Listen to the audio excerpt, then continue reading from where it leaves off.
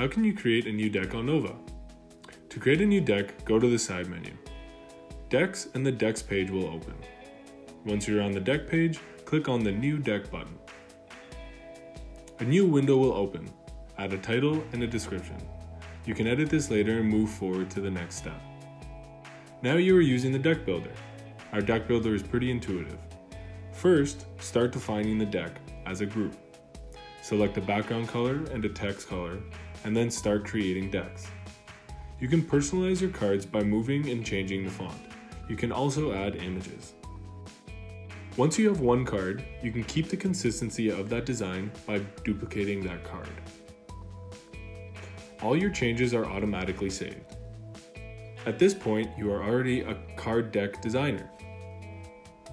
If you are using this card deck on a session, then go back to the session and use it as a roll or on the sticky board.